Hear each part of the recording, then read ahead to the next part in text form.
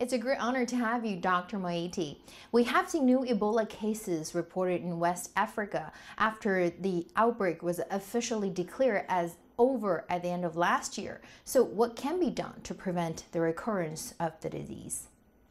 I think, I think here is one place where we have to learn from the previous experiences with Ebola. This particular outbreak, because it's involved such a large number of people, as opposed to the small outbreaks we've had in the past, we are learning that there are certain manifestations of Ebola of which we were unaware before or which did not occur before.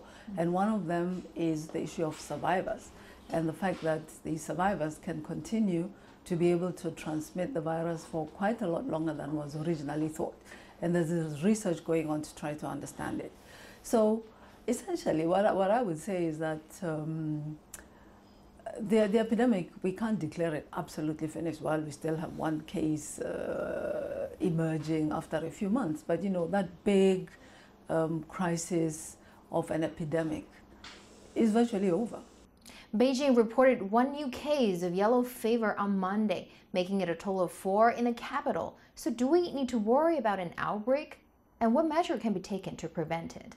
I think we don't need to worry about an outbreak in China. These are people who all got infected in Angola. They have come back home. Obviously, there is a need to make sure that these people do not transmit to other people. I think what's important is to realize that these Chinese workers or business people went to Angola and were exposed to yellow fever because there happened to be an outbreak there, but these people had not been vaccinated. You have talked with our health minister, Li Bin. So what was said in terms of China and WHO working together to strengthen the health systems in Africa?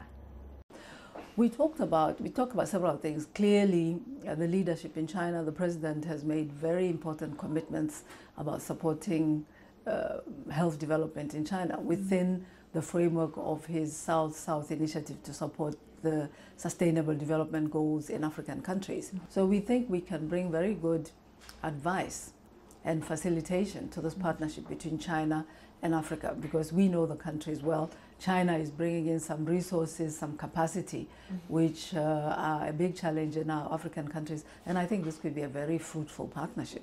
Thank you so much, Dr. Moeti. Thank you. Thank you. That was very good.